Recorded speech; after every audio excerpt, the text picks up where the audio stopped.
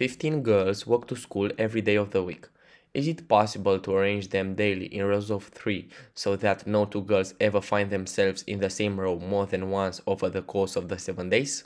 For instance, this can be the arrangement corresponding to day 1. What about the other days? This problem was proposed by Thomas Kirkman in 1850 in a magazine called The Ladies and Gentleman's Diary. This can be seen as a starting point for the study of designs. But what is actually a design?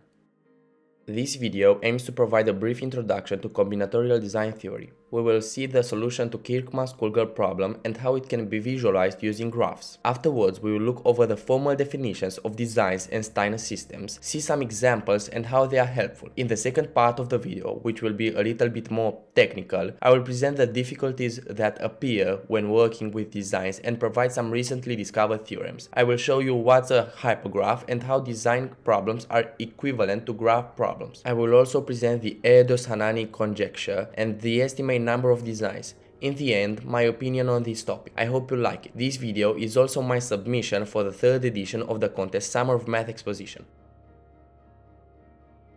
Back to Kirkman's Schoolgirl problem now. It turns out that arranging them is indeed possible. To keep it simple, we'll assign each girl a letter. With the new notation, this is the arrangement for day 1. Here's an example of a valid arrangement. I encourage you to pause the video for a moment and check that no two girls are in the same row. This solution can be visualized using a graph. For those of you who don't know what a graph is, it is a set of nodes and some of them are paired, this pairing being represented by an edge. This is one edge. We can draw as many as we want. So this thing shown now on the screen is a graph. Graphs are very useful since the nodes and the edges can denote something related to a specific problem. In our case, every node represents a girl and an edge means that they stay on the same row in a given day. Every day will have a different color. For instance, this edge means that the first two girls stay in the same row on the first day. Adding edges between the first and the third node and then between the second and the third one, we get the first row from day 1. We can continue to add orange edges and get all the rows from day 1. Continuing, we get the visualization of the solution.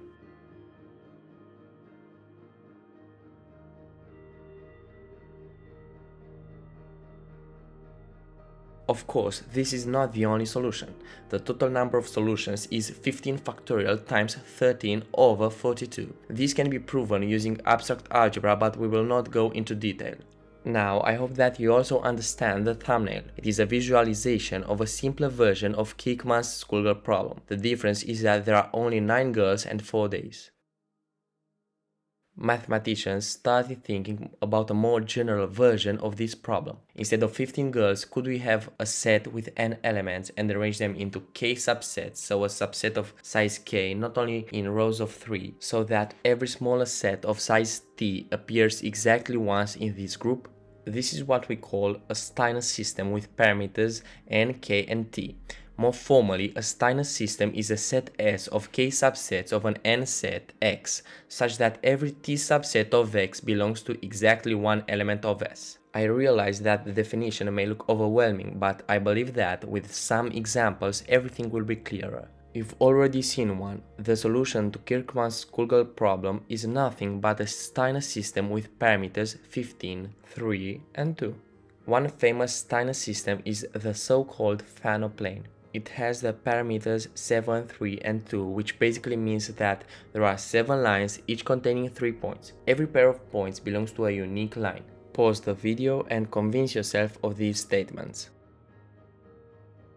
Now that we understand what a Steiner system is, let's see how it is related to what we call a design. A set S of k subsets of an n set X is a design with parameters n, k, t and lambda if every t subset of X belongs to exactly lambda elements of S. So the major difference between Steiner systems and designs is that designs have one more parameter, namely lambda. However, if lambda is equal to 1, we get a Steiner system. So Steiner systems are just a particular case of what we more generally call designs. These designs are helpful for statisticians in applications of the ANOVA technique, especially designs with the third parameter equal to 2. But they also help develop error coding codes, design experiments, and test software. However, when K and T are large, designs are not only difficult to construct, but also to calculate how many they are given the parameters. As for now, we only know the estimated number of designs. Mathematicians, though, embrace these difficulties and, over the past few years, very impressive results have been achieved. If you are interested in the most recent discovery in the field of design theory, I highly encourage you to check an excellent article posted in Quantamagazine which talks about subspace design. I will give you a link in the description below. Note that finding the number of designs doesn't necessarily mean that we have to construct them. For instance, long-standing problems in design theory were whether there exist any non-trivial Steiner systems with t greater or equal to 6, and whether infinitely many have t equal to 4 or 5. Both existences were proved by Peter Keevash from the University of Oxford in 2014. He made major contributions to the field of design theory. His proof is non-constructive, meaning that he showed that even if you don't know how to build such designs, they always exist. The key to all these discoveries in design theory is that we can view the designs as hypergraphs. But what is a hypergraph? Remember that a graph is a collection of nodes with some edges between them. Previously, we've represented a graph by drawing it. However, it is not necessary to draw it. A graph is uniquely determined by specifying the number of nodes and the set of edges. For this graph, we have 7 nodes and the edges 1, 2, 3, 4, 4, 5, 5, 6 and 4, 6. Note that the shape of the graph doesn't actually matter. So these two graphs are the same. Hypergraphs are more general, so to speak, graphs.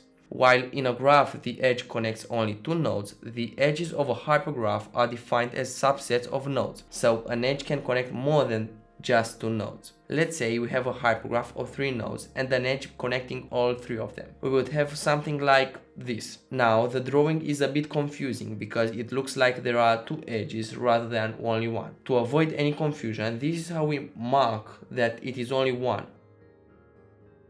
Let's add one more edge of size 4. As we add more nodes, the drawing gets messy.